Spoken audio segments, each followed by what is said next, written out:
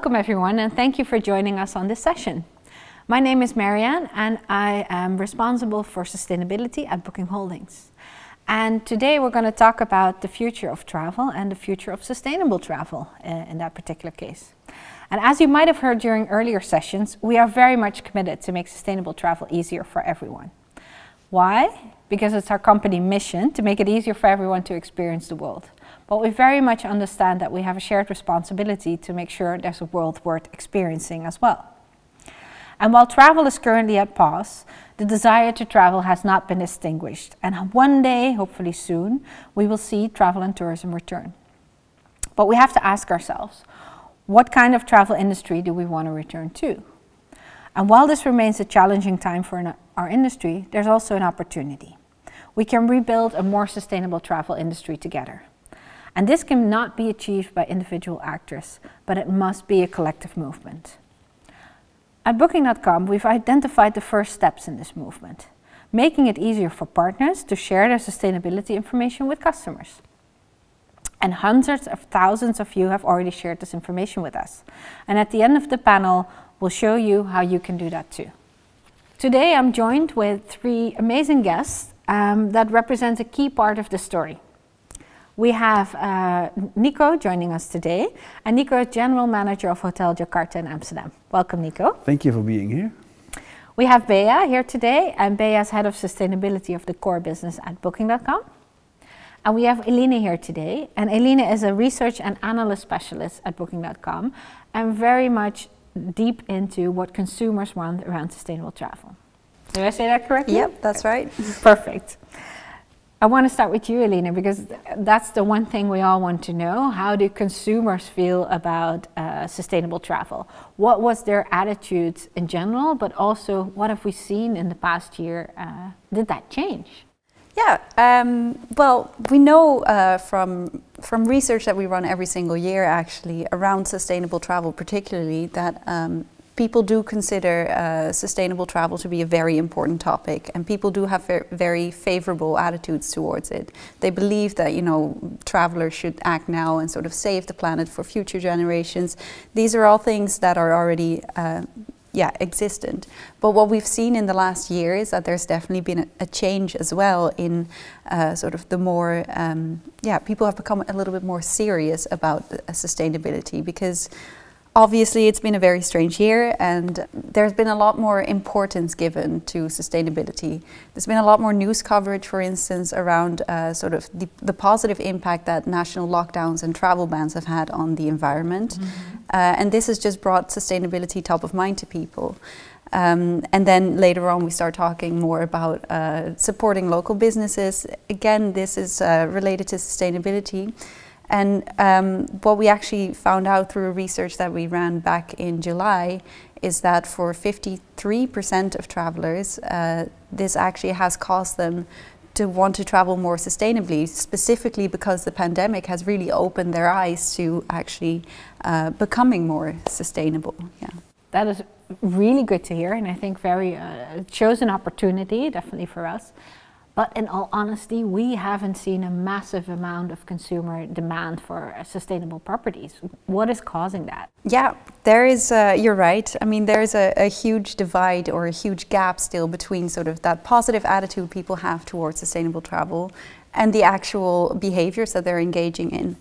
And through our research, we know a few of the most important barriers that are sort of withholding people from being as sustainable as they ideally would like to be.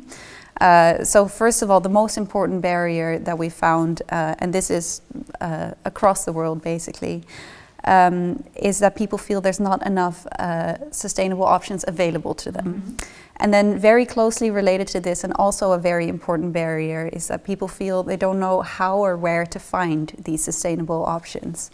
Now I say they're very closely related because the only difference really, if you look at it closely, is about where you sort of place the responsibility. Mm-hmm. If you place the responsibility with yourself, then you're going to say, I don't know how to find it. But if you place the responsibility externally, then it's more about there's not enough available.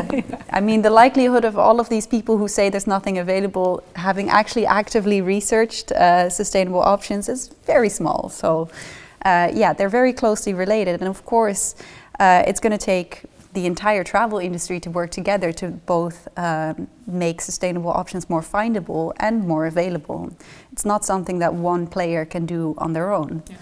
Yeah. And yeah, there are other barriers too, unfortunately. So we can't just expect that if we make it more easy to find and more readily available to people, that this is going to completely change everything. For instance, knowledge is still a pretty big issue. Right now, we see there are definitely varying levels of knowledge around sustainability in general. Mm-hmm. But mostly what we see is that consumers actually tend to relate it to the environment more than any other practices. So for example, the socioeconomic factors taken into sustainability, they don't recognize. Exactly, yeah, that's not something that's top of mind for them. And it makes sense also. I mean, it's not talked about a lot in the news, for instance. It's also, I mean, especially in Europe, for instance, even in schools, kids are taught about sustainability, but it's about recycling and it's about airplanes causing lots of CO2 emissions. So these things are the things people know about, but yeah, we should really sort of focus our attention also to educate consumers about all the other aspects of sustainable travel. Mm-hmm. And last but not least, there's still some issues related to price perception. Unfortunately, what we see in other sectors or businesses, we see that the sustainable alternative is usually more expensive than the regular product. And people take this also to travel. They think that just because something is sustainable, it's going to be more expensive as well. And that, of course, doesn't have to be true, and we know this. But as long as there is this divide between a sustainable option and a non-sustainable option, people will have this feeling of a sustainable option being more expensive. So I would say the way to overcome this barrier is to actually sort of normalize sustainable options, to make sure that there are actually plenty of sustainable options so people don't view it as an alternative, but rather the norm. Then we should also expect them to stop thinking that it's going to be more expensive. That's a clear statement. That sustainable travel needs to be the mainstream.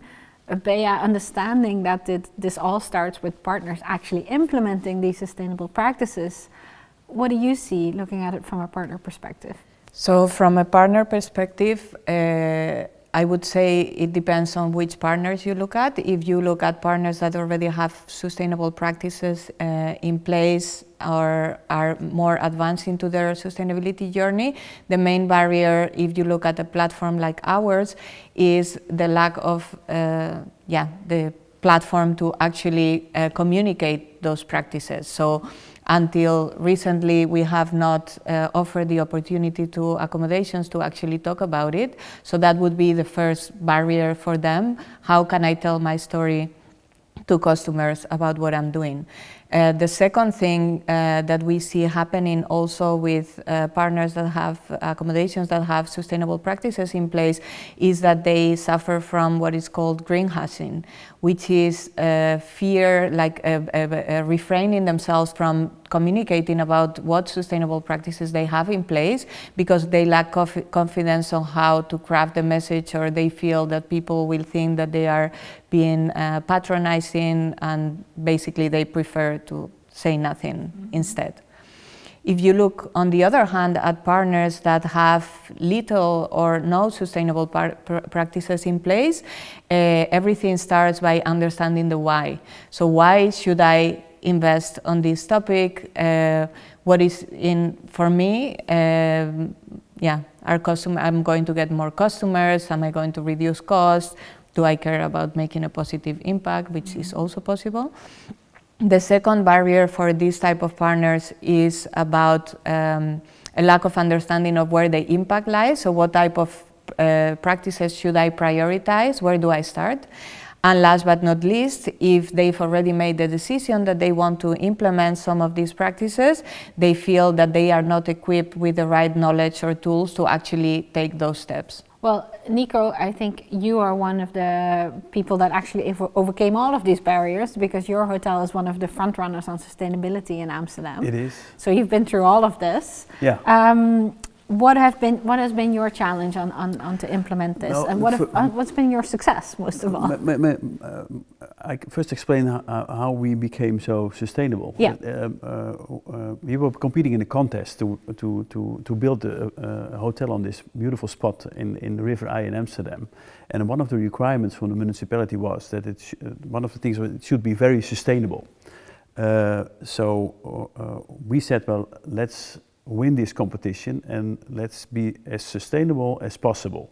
So we took it from scratch and we made it one of our main topics, and we looked at it as a differentiator. How can we differentiate ourselves, and how can we be more attractive to hotel guests, and they prefer to book with us instead of booking another less sustainable property. So we said, well, let's be as sustainable as possible, and let it go hand in hand with guest comfort.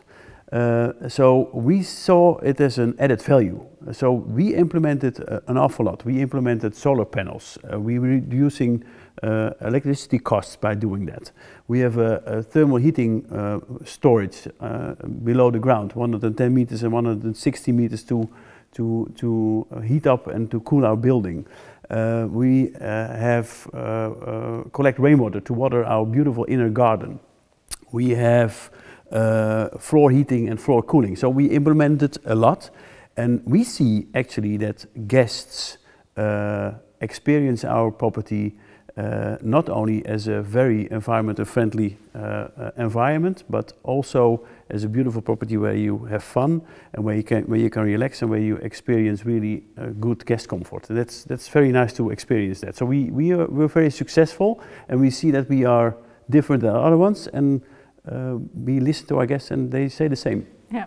So you're actually the opposite of what Eline here describes, as the guest feels that that will get less if they choose the sustainable option. In your hotel, they actually get more. They get more, yeah. It's adding value to the guest comfort, and as soon as you achieve that, then it's an added value for not only for the guest but also for the hotelier and the owner. And for the industry as a whole, what do you think an OTA or the wider industry can do to make it easier for properties to make those sustainable choices? You obviously had the gemeente Amsterdam pushing you a little bit on that. Well, yeah. What would be the nudge coming from the industry for other properties? No, it has to be in your DNA as well. As a travel industry, we have to tell ourselves that we want to pass this planet on to the next generation. So it has to be part of your own DNA, and I think it's very good that a municipality puts in as a requirement to when you build a place, and even when you get a permit to renovate your place. And I think also Booking.com plays a big role in having this practice available per property on your website, and maybe use it as a filter that people can filter to see these properties and maybe incentive these properties by lowering their commission or in another way to support hoteliers to be more sustainable, and also for guests to book a more sustainable hotel. Yeah. So you're saying make it a requirement, provide incentives, and definitely make it visible to guests? Definitely, yes. So that would be a start on what sort of as a shared industry we could be doing. Yeah. Bea, how does Booking see this? So I think as a marketplace where we are putting together supply and demand, so we are connecting guests with accommodations, we have a unique opportunity to create what we call the sustainable travel flywheel. So we believe that if we offer the opportunity to accommodations to actually communicate their sustainable practices so that customers can find them, so we overcome that barrier for customers, then customers will be inspired to make more sustainable choices, which in the end will help them to capture additional demand, and in return that will encourage more and more accommodations to actually invest on sustainable practices. So communicating about sustainability on our website, actually creating that big amount of sustainable supply that Eline is so much looking for, and then hoping that the demand for that sustainable supply, we see a pickup in there and get that flywheel going. Yeah. Elina, if you hear this, then the implementing the sustainable practices, we start to communicate about this. What do you think? What's the response we could expect from consumers? Well, based on research, we already know that the response to be expected is very positive. We basically already know through our research that 3 in 4, or almost 3 in 4 people would actually be more likely to choose an accommodation if they knew that it was implementing sustainable practices. And this is regardless of if they were looking for a sustainable property or not. It's just that added benefit, it really doesn't do any harm. So this, in combination with the fact that we already know that people's attitudes are very positive and that people do consider it important, leads us to believe that, yeah, it is very, that responses should be very positive. And besides this, we also know that some guests actually get very frustrated or annoyed when a property sort of withholds them or limits their the sustainable practices that they as guests can actually perform. If someone in their daily lives is very rigorous in always recycling, for instance, but there's no recycling bin available in the hotel, that can actually cause friction, and yeah, it does cause annoyance. So in the end, I would expect mostly positive responses. Positive response from guests. So Nico, you had these responses from guests. You don't put it up in front on your website as an advertising with it, but of course I can imagine that the guest sees a lot of it. What are the responses that you get? They love it. We don't want to we don't want to bother them too much with our when they check in. We say we are so sustainable. We want to that they experience it, that they feel it, and that they feel the difference. We only explain when they ask for it. We have all information available. They can collect it whenever they want and whatever way they want, on website, paper. We have a very nice booklet, an in-house booklet for guests where they can see what we all do. But we only give them or explain them as soon as they ask, and of course we ask them if they want to know something about it, but not in a very frustrating way. It's just part of our guest experience, and we actually see that they actually see and feel and experience that it adds value, and that's our aim, because we are there to give our hotel guests a specific experience, and a very nice experience. I can be very honest here. The only complaint we had recently, or last summer, was when we had 40 degrees centigrade in, I think, a week in August. We have some difficulties with our floor cooling to cool down the hotel room, especially when people open their window, because people are always, when they enter a room, the first thing they do is they open a window because they want fresh air. As soon as that hot air comes in, the reaction time of our floor cooling, it takes more time than a traditional air conditioning to cool down their room again. So there comes a complaint that it is too warm to sleep in, but as soon as we explain how it works, why we have this in place, they embrace it, and they say, well, that's nice. If I save the planet with this, then it's good to close this door and to be a sustainable guest as well. Yeah, so if the total guest experience is right, and you can explain why certain measures are being taken, yeah, then the guests continue to stay positive in their experience, even though the sustainable option might be a little bit more difficult for them. So in this case, the only difficult thing is the cooling of the floor. And when we should build this property again, we should implement also a sort of a little cooling system to cool the air which comes into to the room as well. But other than that, we do it exactly the same. Perfect. Well, Bea, hearing all of this, I think Booking.com has some good plans on actually helping properties making all their sustainability efforts visible to guests. What are our plans with this? How do we scale this? How do we make it visible to consumers? What can you expect from Booking? Yeah. So there are different things that we are doing. On the one hand, we want to reward and acknowledge the efforts of those partners that have gone above and beyond already and that are farther ahead on their sustainability journey, like Nico, for example. So we want to give visibility to the certifications that they have. So independent certifications, we are collecting that from the certification bodies directly, GSTC certifications, Green Tourism, and EU Eco-Label. So that information is currently visible on the hotel page.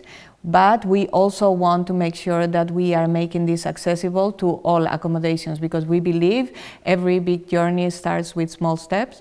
So we want everyone to start by putting even small or bigger things in place and communicating about that. So we have created a landing page on the extranet where accommodations can update their sustainability information, and we are displaying this information on the hotel page to guests.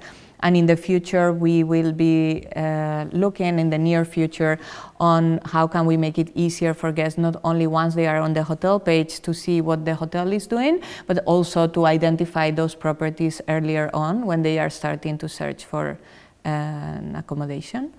So that's one thing. And for those that don't know where to start, we've created also a sustainability handbook in collaboration with different experts on different topics, with simple steps that can inspire partners and help them to start on their sustainable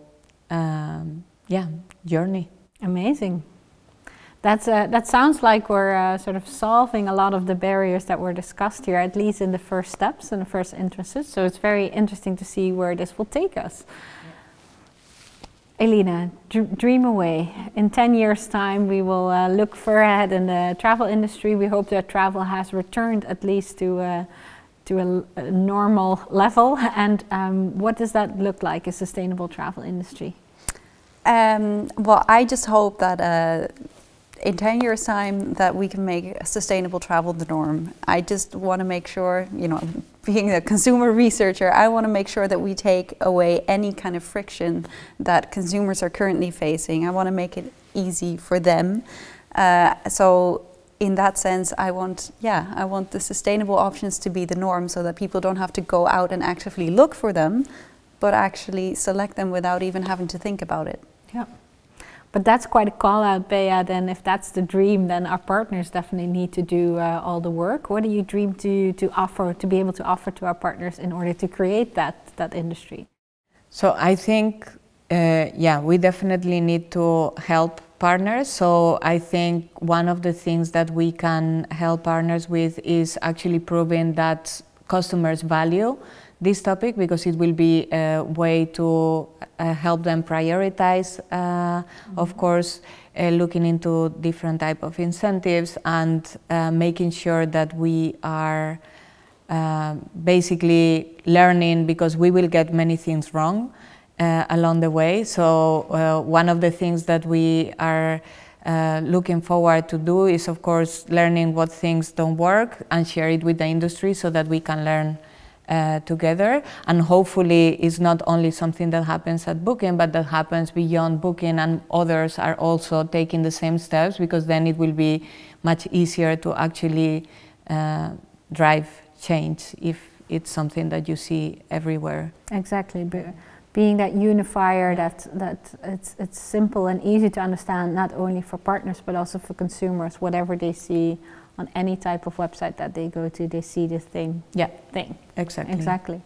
And then Nico, for you, I feel you are already the front runner on this. Is there still stuff that you dream about? No, we want to we want to stay front runner. No, I also hope, I deeply hope that sustainable travel will be the norm in 10 years. Why? Because we have to pass on this planet to next generations. Of course, we want to be front runner, and I do a lot of show rounds in my property, not only for hotel guests or people from the neighborhood who like to see our beautiful property, but also for hoteliers from all over the world, architects who come to us to see and experience what we did. And that shows that a lot of hoteliers, investors and architects are very interested in the way we have built this property. And that's very nice to see. And we invest a lot of time to do so. And that's great to experience. And I honestly think that will be the norm in constructing hotels and how to run hotels. Because it's cost saving, it adds value, and at the end you make more money with it. And it's good for the environment. So plus, only wins to have. We as a company will certainly take this a step further. There are other measurements we can take into place, like reuse shower water or do other things even better than we do now. So we will certainly look at the future by investing in this way of building and constructing hotel and run hotels in years. So that's my dream, and I think we're gonna make this dream come true. Amazing. I hope the same. And I love to hear more also in the future about your learnings and especially the new innovations that you implement in your hotel. It's also good to hear that you continue to have stuff to dream about. It's not a journey that has a proper endpoint. It is definitely a journey that keeps evolving because the innovations also keep popping up. Yeah. Also for you, Bea, you must also take those continuously into account into showing those sustainable practices. You have to keep those sustainable practices. Definitely. I think what we have in place today will evolve also as time passes. So I think that's a good summary of the session in general. There's lots of opportunities, but it is a journey and it is an ever evolving journey that we're on. Yeah. And I do feel that we're on the early steps of this journey together. There are many things that we can do, but it's definitely a journey that we must all take together, as everybody here pointed to, because it's not one thing that a property can do. It's something that also a consumer movement needs to follow, and there are innovations that need to be set for everyone else to start raising the bar together. If you have a sustainable practice at your property, go to the extranet and update your information. It's easy to do, and you will help to begin to build a collection of sustainable properties for our guests. So that movement of creating that massive amount of sustainable supply that Elena is looking for so much, that can start today. If you have yet to implement any practices and you don't know where to start, we have, as Bea pointed out, a sustainability handbook available for you. And we're looking forward to working with you to make sustainable travel easier for everyone. Thank you all.